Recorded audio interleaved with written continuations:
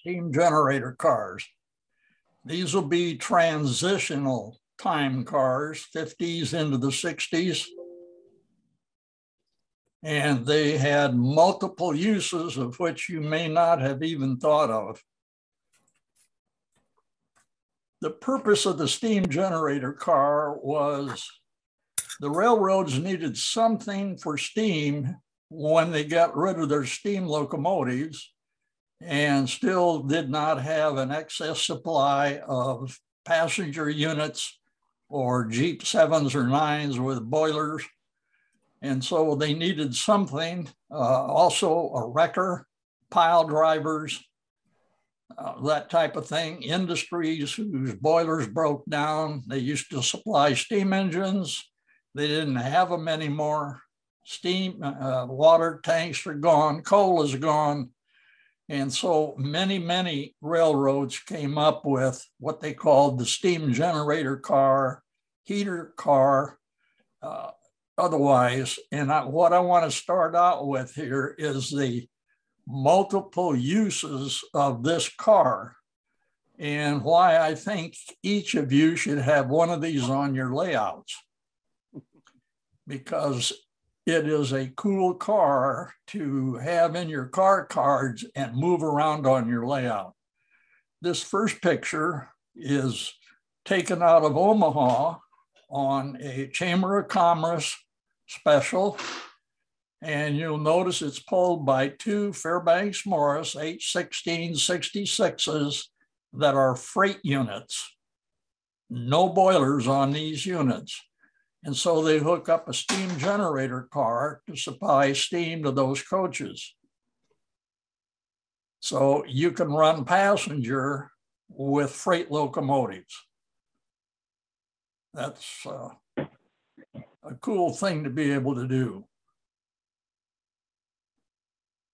The Northwestern built their first one in June of 1952 when they scrapped their first Class H Northerns, number 3017. And when they cut that locomotive up, they rolled this tender into the 40th Street shops and converted it into a multi-purpose car. Now, there's a difference between multi-purpose and steam generator. And we will get into that as we go through it. This is a photograph taken at Waukegan on a commuter train. The Alco freight locomotive, RSD4, was at the head end of these cars, and the steam generator was hooked onto the rear. Now, you may wonder, at the head of these cars, the steam would be coming out of the Barco steam pipe on the last car. It didn't have connections to go through the diesel. So these were used on the rear of some trains. Now here's a picture of same area. The RSD4 has been put back on the front. It's a freight unit. The car is brand new. It's under test. And they're getting ready to pull this commuter train from Waukegan back to Chicago. And what you're seeing at the bottom of the photograph here is a 25 kW Waukesha engine generator set, and we'll get into details of that. It was hung underneath the car body.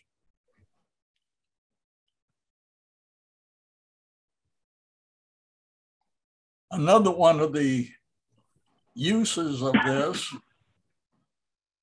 was used in Sioux City, and several of you will remember the huge flood that Sioux City had that wiped out almost all of the meat industry and killed thousands of head of cattle.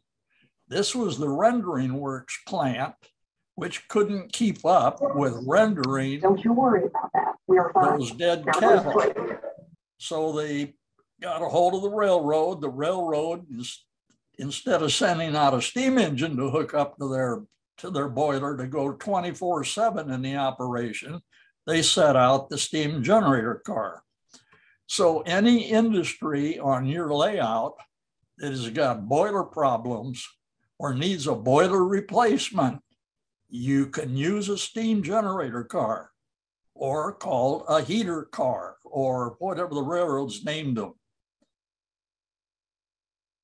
And this is a cool deal because if you're running with car cars, you just slip a piece of paper in there that says, hey, the next train to out of Belle Plaine, you go over to the roundhouse and get this heater car or steam generator car and take it to such and such a town and set it out for an industry. So it adds to the operating of the layout. Now, if this picture was taken probably maybe 2 years sooner, instead of the steam generator car behind that pile driver, you would add an old locomotive tender with coal and water and probably a 10-wheeler hooked up to that to propel this. The generator is not self-propelled and neither is the pile driver. But in this case, this pile driver is so old that the railroad did not want to spend the money to dieselize it. It was later replaced with an American crane that was dieselized and self-propelled. This pile driver at the moment is at the museum at Union. So here we have an FM and the steam generator car. Another slightly different shot, and I purposely ran this one. This steam generator car is equipped with the Waukesha 25 kW generator, which supplies electrical power, can be used with electrical drills in drilling holes through vents and for the inserting of bolts and so forth. It has a very large air compressor. So if any ties up in this area need to be tamped, it can be done. So it's a the Northwestern's was a multiple purpose car.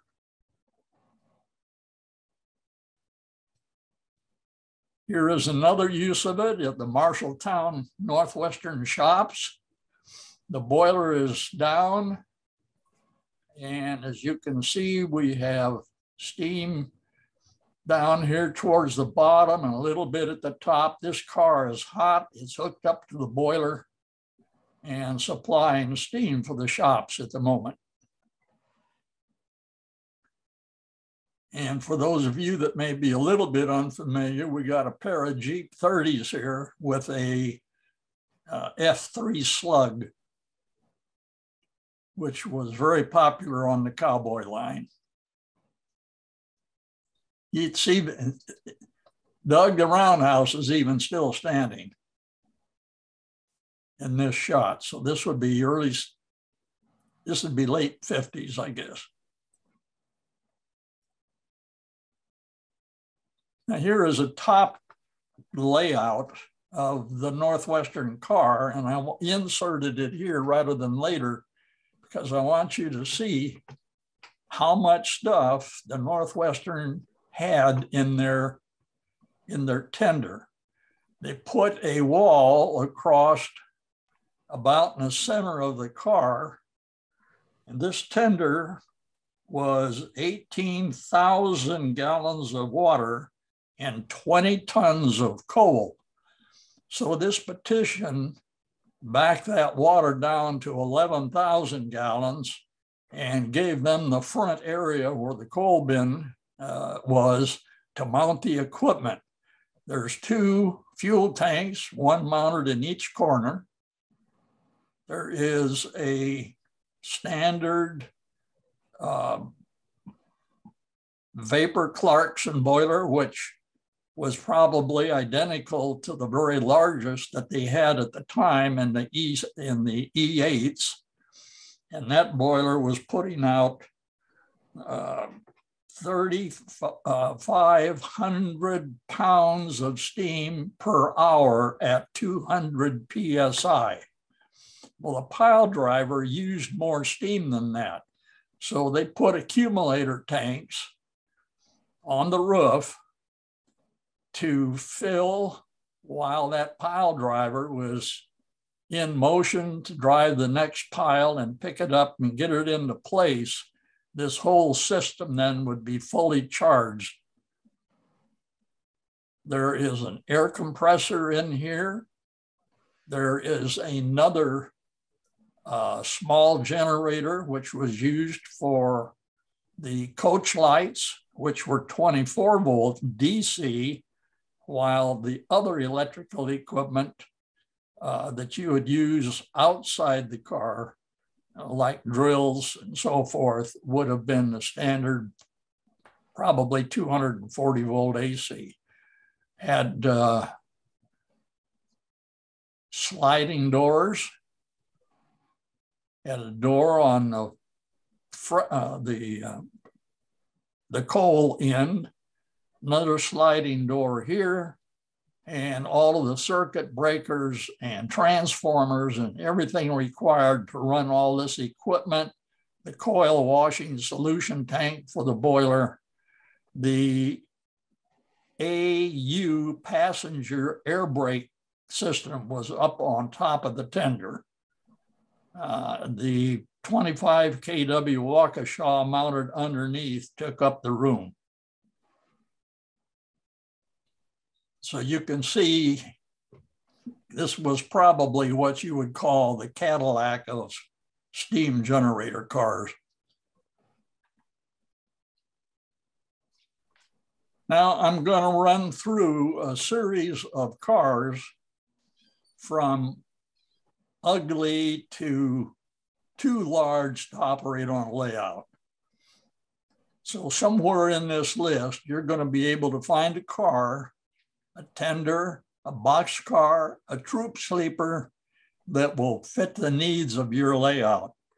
This one on the D&H, called a mobile heating unit, has a steam boiler in this area, and I could not tell or find out if which tank here was water and which was fuel.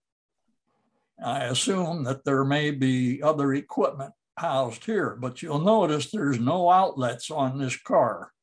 So there's no air or electrical outlets to connect. It was strictly a heating unit, and my guess is painted in the colors, and the car that it was made from could have been a converted 40-foot flat or a box car, would be maintenance of way only.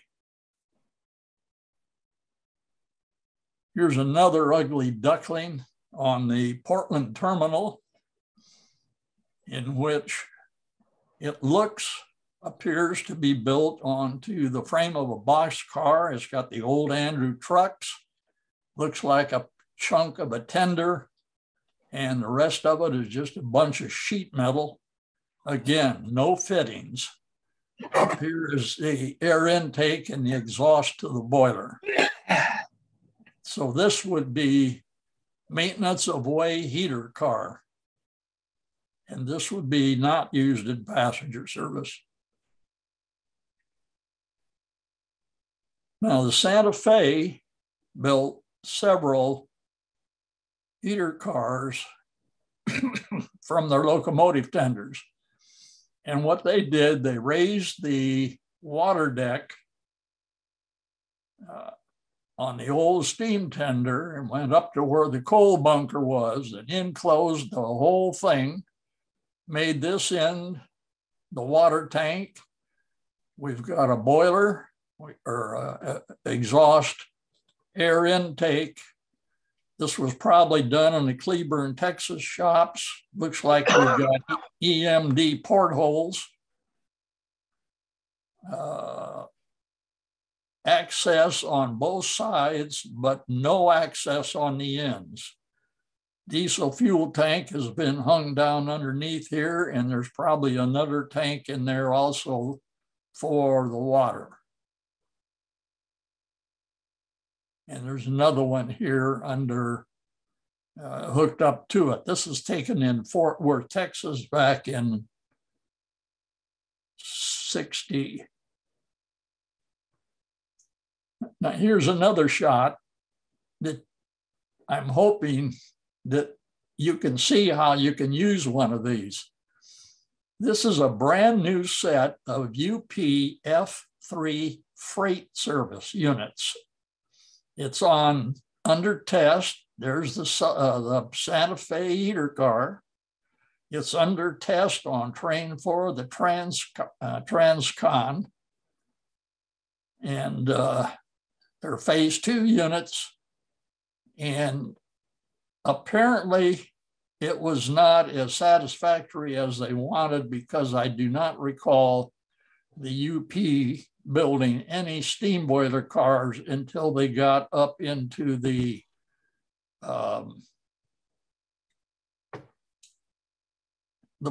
passenger executive trains. But this shows, again, freight unit, steam gen, and either, I don't know what the Transcon was, but it looks like a lot of head-in cars.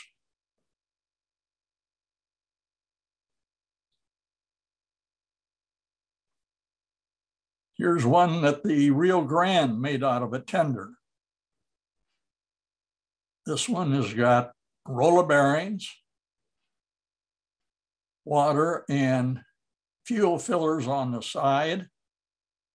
You've got an air intake and air exhaust. No doors other than excess doors on the side. So this had to be right behind the diesel unit, to where you did not have to walk through the car. Now this could be a very, very easy build to add operation to your layout. You could buy a tender at a swap meet. I wanted to be a little more particular when I built mine and had to scratch build mine. But this is a very easy conversion and can add a lot of operation. Here's one now in Chicago. I was able to snap this shot just before I got thrown out of this lumberyard. Literally, they came down and got me and escorted me out. An old Milwaukee caboose over here, but there was a picture in a back issue of Trains magazine, which shows this converted tender with a mic pulling the business car.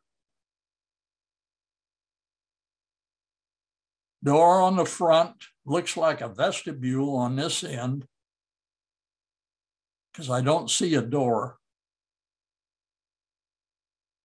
Air intake, air exhaust, a removable roof. All of them had removable panels over the boilers, so they could reach in there with an overhead crane and pull that boiler out. But this is just a short locomotive tender.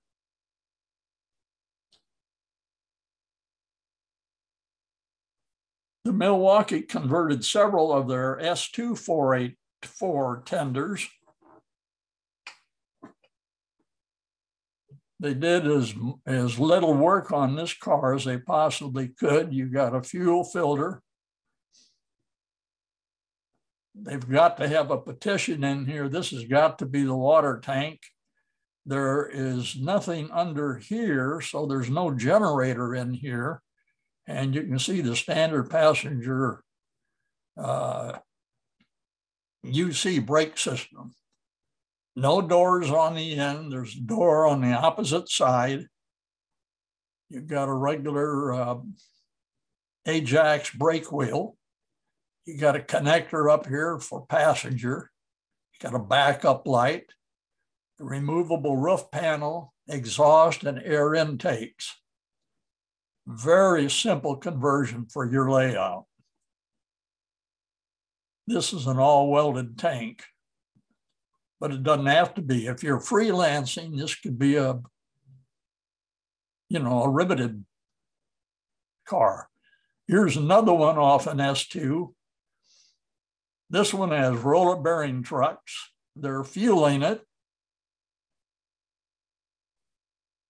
no doors. It's almost identical. This one has a light over the door, and they didn't raise the coal bunker, or they removed the coal bunker sides on this one and built another higher area, air intake, exhaust, safety line around it,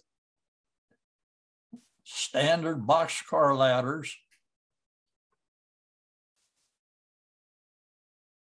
This would take Ron maybe 2 evenings and he'd have it built.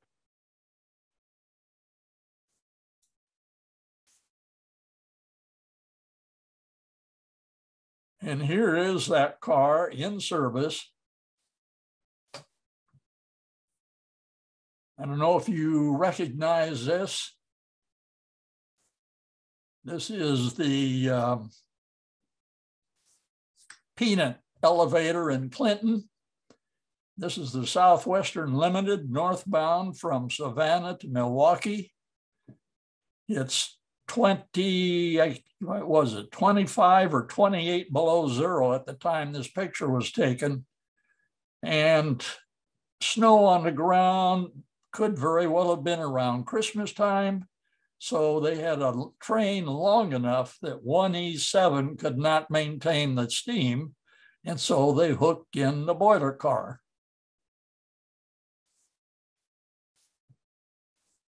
It's a lot cheaper than buying another E unit.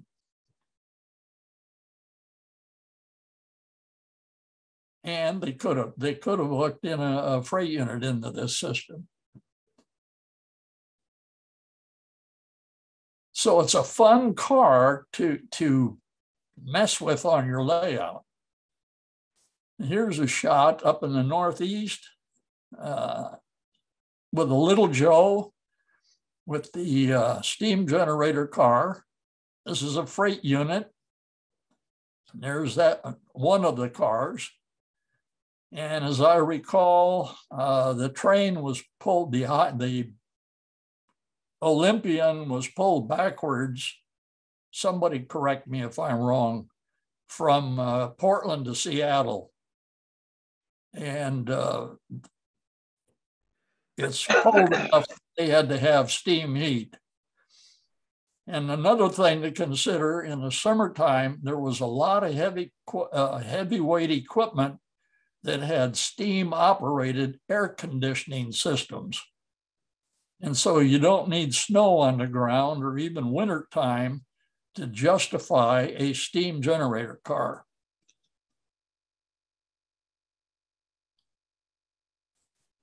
Here's one now on the Northern Pacific, another converted tender. This one has doors on both ends so that you can walk between F units and the passenger cars behind it. It's a converted coal tender, diesel portholes, access on both sides. This one's a little different. So it's a riveted tender, a little easier to build, or if you didn't want it, you could certainly sand those rivets off. And here's the same car now being used on the tourist train on the Algoma Central. So you have 3 Jeep 38 freight units and the steam generator car. It doesn't look cold enough to me that it, whether they needed steam. So these could a lot of these cars could very well have steam air conditioning equipment that needed to be used. And there's a shot of it after having run around the train. It's coming back down. You can see the same 3 porthole windows. You got 2 boilers in this one. There's 2 air intakes. This car ran all the time that they ran that train, which was what, into the 80s before they abandoned running it up the canyon.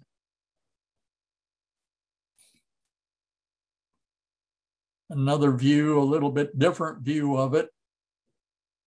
You can see the 2 air intakes and exhausts up the fuel filter on the side. This was strictly a boiler car. It's on roller bearings though.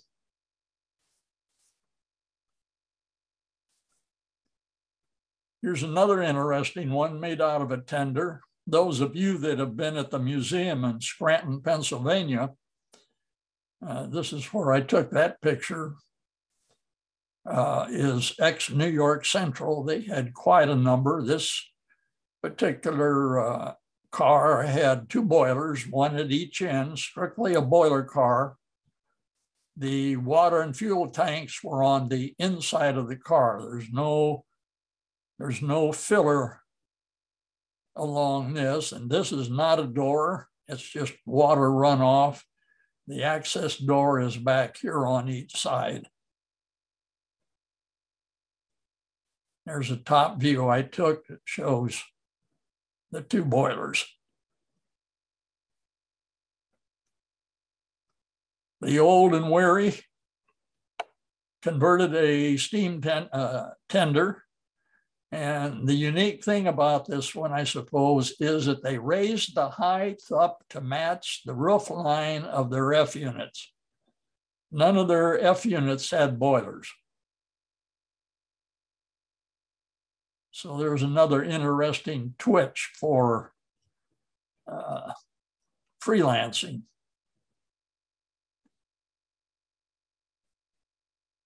Now, we've looked at a lot of these, and I keep mentioning the different ways that these cars can be used. This is on the seaboard. It's on a hot Z train. You've got probably the superintendent of the division back here. They may be monitoring this train. And what is ahead of it but a boxcar that's been converted into a boiler car. This car has not been electrified and so needs steam for the air conditioning system. And it's got a pair of boilers. Here's two air intakes up here on the top. These are just ventilating. And there are no outlets along here. So it's strictly a heater car. If you want to run your business car, you can put it on a freight train if you want, but you want to put a steam boiler in there with it. Milwaukee converted several of their express baggage cars as the passenger service continued to fall off. Some of these became excess. This has got a pair of boilers in it. This is taken in the northwest, and you can see one of the Vapor Clarkson boilers in it. And a very, very easy conversion. I don't see any fillers along the side of the car. So fuel and water, I'm going to guess, is underneath the car, but I don't see any filler here. Could have been up on the roof. But an easy conversion. Canadian National now built several of these for going through their mountainous areas. These were built new, brand new. And Rapidio has brought this car out. And you can see it's got double boilers. You got two hatches up here, air intakes. You have nothing along the edge. So it is strictly a boiler car. The thing that I found interesting here is look how high up this step is. Mm. That tells me that this was used behind a freight unit, which had the raised, walkways. Backup light, connectors up there for passenger cars. New York Central converted some tenders that were probably used behind a mic, H1 or H5 mics. That's a heavy duty tender under frame. They just built a shell over it. It's got a steam boiler on it. This one was taken at Mott Haven, where they were used in transferring passenger trains from diesel and steam on to electric to go on down into Grand Central Station. This is another one that's not near as nice, hooked up to a freight unit or a passenger maybe that does not have a boiler. This was a heater car 24, so I don't know if they had 24 of these or not, but this looks to be part of a tender, and this is all scratch built, air intake, air exhaust. Here's another easy conversion for you to have on your layout. If you don't want to go to the trouble of doing all that work on a locomotive tender, use a B unit. This is heater car 53 on the Southern. And I wanted a larger picture of it, but they had just brought this train into Atlanta and had uncoupled 2 freight RS3s that were pulling this train. And you got your air intake and exhaust up on the top, nothing on the sides. They're using a regular fuel tank. Very interesting conversion. Now here's an oddball. When the Rio Grande finally retired their PAs, they kept a B unit, and they didn't want to maintain the old Alco trucks. So they took it off the trucks and put a pair of Bloomberg trucks underneath this. So it really looks kind of bad from an aesthetic standpoint, but they're fueling it. And this was used on the ski train and any other special trains. Here it is behind 2 Jeep 40s. And then we can get into other variations that were cheap and dirty, so to speak. This is at Paducah. Illinois Central converted a couple of B units and A units for Amtrak, putting a pair of steam boilers in them and using the regular fuel tanks and so forth. This is painted in Amtrak colors. And this one is an A unit. You can see the sloping part of the cab and part of the sloping nose down on this one. And those are boiler cars. And this is the B unit, which is at Illinois Railway Museum. Great Northern used several of them. I took this picture in Duluth off the viaduct, and I do not know the history of this unit. I don't know if that's an F3 or an F7. It's not an FT, but there's a pair of boilers in here. There's a twin air intakes and twin exhausts. And of course, they would use this just like the Northern Pacific when they were going up through the Rockies and Montana and so forth, and they needed extra steam power. They had enough horsepower, they just didn't have enough steam. So you'll notice all 5 of these units have got steam boilers in them. And here's the same boiler car that went to Amtrak after the other passenger trains were dropped in 71. And they maintained the fuel tank. They have a water connection here. So one of these ends or both ends has got water tanks. They had to equalize the weight, air intakes, double exhausts. Another easy conversion, which would be very easy. I keep using the word easy.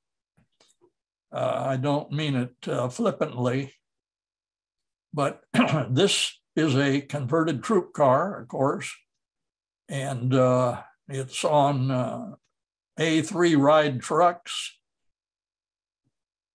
has 2 boilers on the C&O, Walther sells these cars. This could be nicely converted into a steam generator car.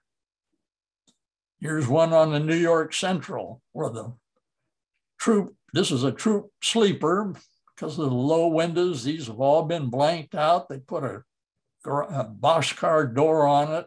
It's got 2 vapor Clarkson boilers on the inside. There's a pair of exhaust and air intakes.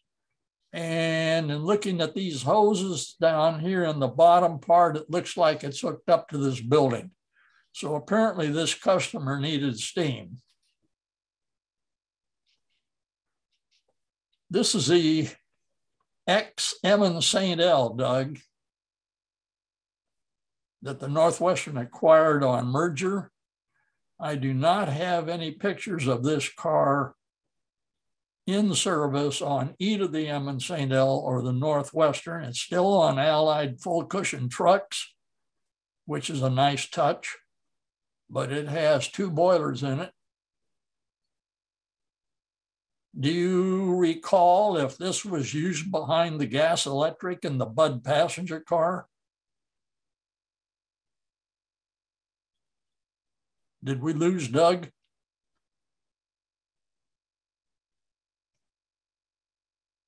This is the Monon car, again, another troop car. It's got all kinds of paraphernalia up on here that I cannot describe to you, except there are 2 boilers in here.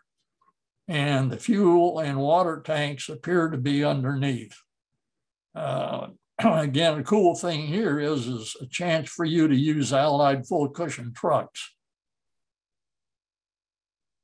Here's a picture I got from our friends Mott Switzer, which shows air intake and exhaust. And one of the unusual things here is a fan off an EMD diesel.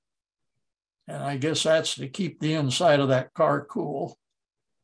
But there's an air intake for a boiler. Here's another air intake for a boiler.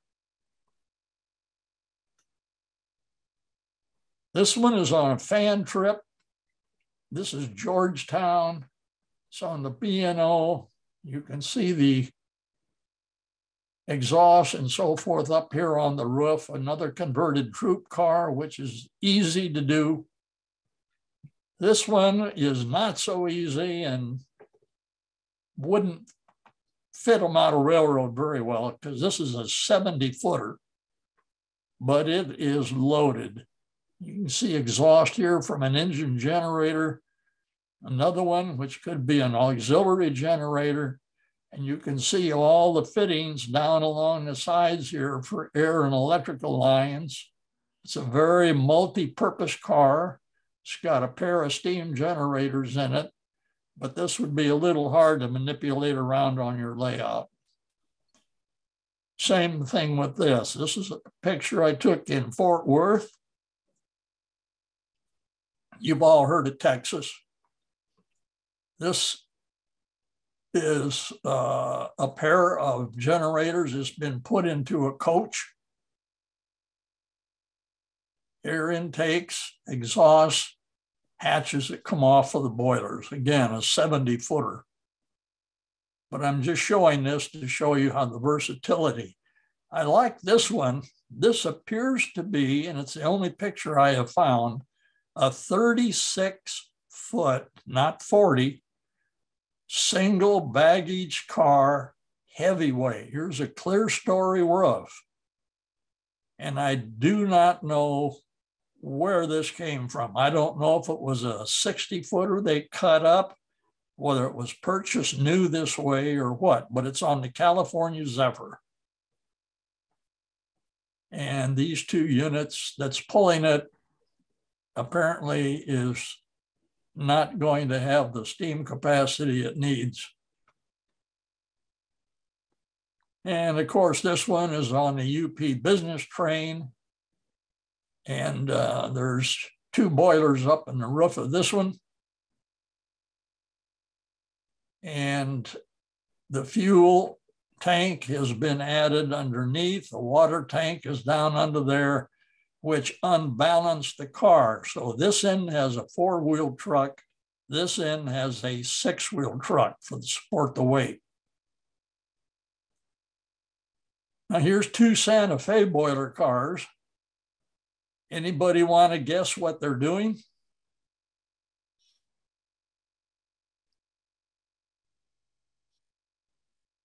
This is in New Mexico.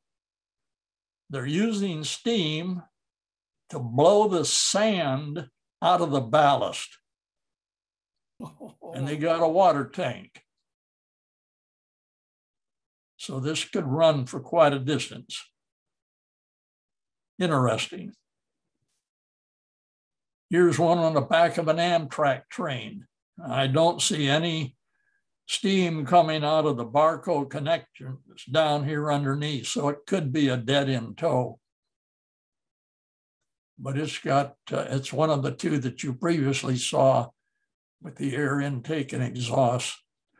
Now we're going to go to the Northwestern car. The Northwestern had 35 of these beautiful locomotives with huge tenders. 20 tons of coal, 18,000 gallons of water in a water bottom tender, which we will look at. These 484s, according to the PFM 484 book, were the highest tractive 484s built. With the booster, they had 84,000 pounds of tractive effort.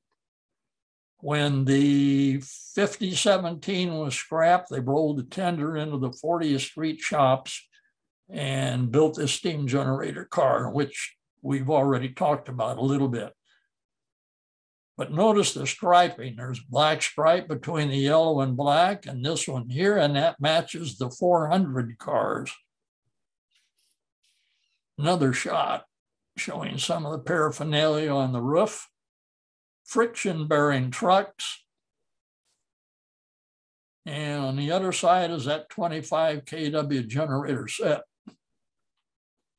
I ran into this picture, or took these in 1964 at the 40th Street shops in Chicago. And you can see, we talk about color schemes and heralds and stuff on freight equipment. Notice the changes now that's beginning to come onto this car. It's no longer steam generator car 150, it's steam generator X262 400. So they've made a change. Another side view, noticing all the detail on the end. There's marked class lights on both ends. The hookup for passenger equipment, a backup light. It's a pretty fancy car. Rear view. Top view showing the air reservoirs. I was fortunate enough to be able to get up here and get these and not get asked to leave. Walkway off the top of a boxcar. Vents, exhaust, intake, and the 2 fuel caps for those 2 fuel tanks that were in the end of the car, the UC brake equipment behind the 2 reservoirs. Front view showing lots of detail. And this, of course, would be the cab end in which this was all built up out of steel. Now we're at 69, 5 years later, the black stripe is gone. This has been enlarged. Steam generators have been moved to the rear. The black separation stripes are gone. Still on friction-bearing trucks, still at 40th Street. Diagram. Now, I mentioned water bottom. Water bottom tenders carried a considerable amount of water. These are general or Commonwealth one-piece water bottom tender underframes. And you'll notice in the bottom view here, this is all hollow under here. Instead of a tender with just the center sills down the center like you see on a steam locomotive, this was all this one big casting. And this had held a considerable amount of water. This one was off, that was a 484. This is off the Hudson and the Hudson tender. Well, I couldn't find the tender I wanted at all. I just could not do it. And the theory on my layout is if I can take a Katy car, which is virtually perfect, out of the box and use it. If I need something different, I'll kit bash it if I can. If I can't kit bash it, then I scratch build. And this car is totally scratch build. And this is the drawing that I did. I simulated the corrugated water bottom on it. I divided it into the water, the tank top, the tank bottom, and the underframe. And then, of course, had the cross pieces and the pieces to support the sheet metal roof.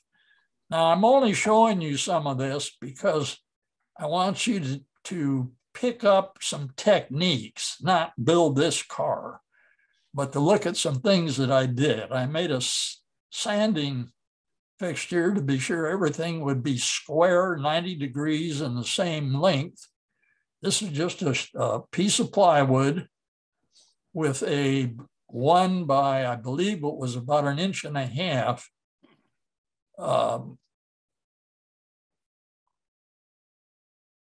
fine grit, heavier grit, and I'm getting a perfect 90-degree edge. And I can use a pair of calipers on here and get the exact width that I need. If I'm trying to sand a piece that's a little shorter, I put in a little shorter piece of wood. This gets filled a little bit. I take it outside and hit it with a toothbrush, clean it out. Here are the top, the bottom, and the underframe, which I screwed together to get the 90-degree edge that I needed and to get the exact same width. And then I started to put it together.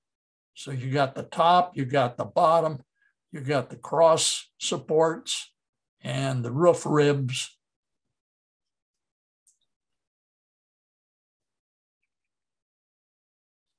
This is a wraparound that I out of styrene with the inset doors, the inset area for the fuel and the water, air intakes, the outside view of it. And everything is laid out on here so that once this goes together, I know where all the I've even got the grab irons ready to go in. I don't have to do any, you can see all the measurement lines back here. They're all in place for the detail parts. I didn't quite get the height of this right, and I had to fill that with green squadron putty. And then the back part here is a secondary piece. Front view, 25 kW generator. There's several pieces of 60,000 styrene there to get the box I wanted. The water tank lid. These are all little pieces of styrene. The accumulator tanks and the UC passenger brake cylinders. These are just Chemtron brass fittings soldered up. Parts are now going on the car. And if you'll recall, this looks just like the photographs that you previously have seen.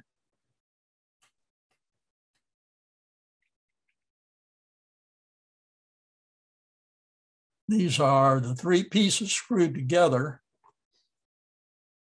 And now that we have the top of the tank done, I'm going to start to work now on the water bottom. And here are little corrugation pieces out of 10,000ths that I put in to make it look like the cast corrugations that you saw in the other pictures. This being the rear of the tender, this being the front where the water hoses were attached to go to the boiler. This clears the center part of the casting of the truck. And then, of course, you got a ton of detail.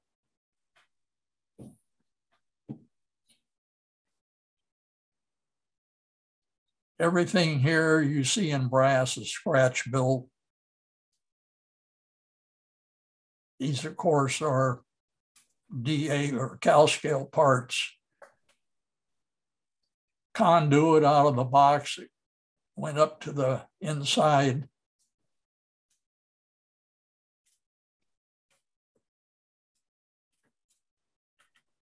The trucks look, this is a set of trucks from Hallmark, but they didn't have the back brake shoe on them, and it looked real bare and kind of weird in a way.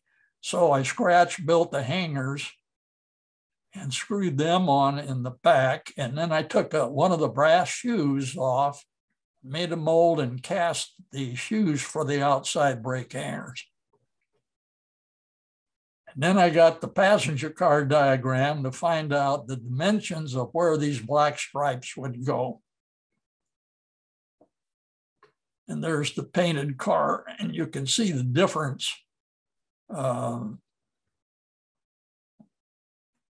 it makes to have these outside brake shoes on. This took first place at an NMRA convention.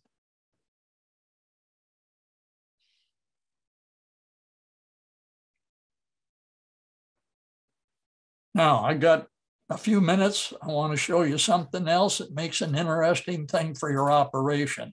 Here is another Class H tender. This one with the top totally cut off. This is Western Avenue in South St. Paul.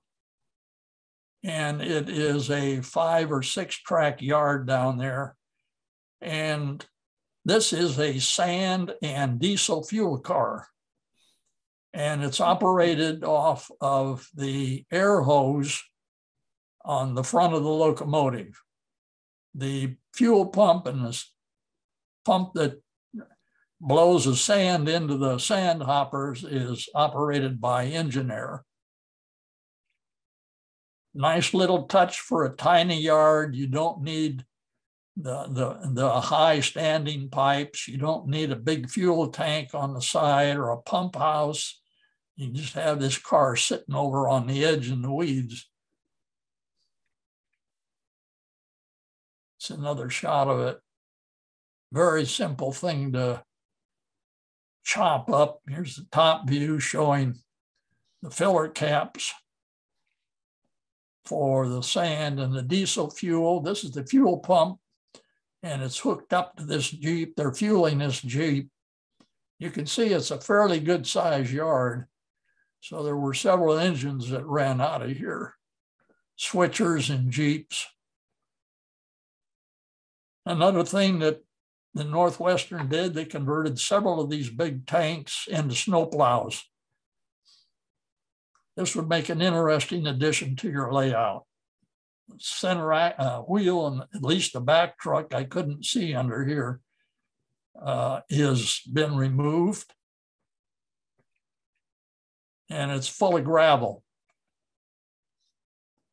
They made several of these. There's a brand new one being painted. 19 Clinton, 264.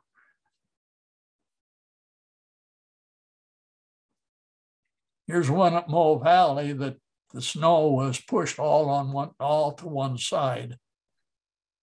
These were all replaced with ex-Rock Island loaf of bread tank cars, of which were then replaced with the UP's fancy snow plows. So I think my hour is up. Have I excited you into making a steam generator car? for passenger, industrial use. Look good, Lloyd. Lloyd looks really good. Absolutely. Yeah. Great job, Lloyd. Wonderful presentation. And Ron sent me a picture of that Algoma Central, and that's why I turned you off, Ron. This was being prepared, and I didn't want to get a big conversation going on steam boiler cars when I thought I was going to cover it here. Lloyd, were any of those cars used for passenger equipment that use steam air conditioning? Yes.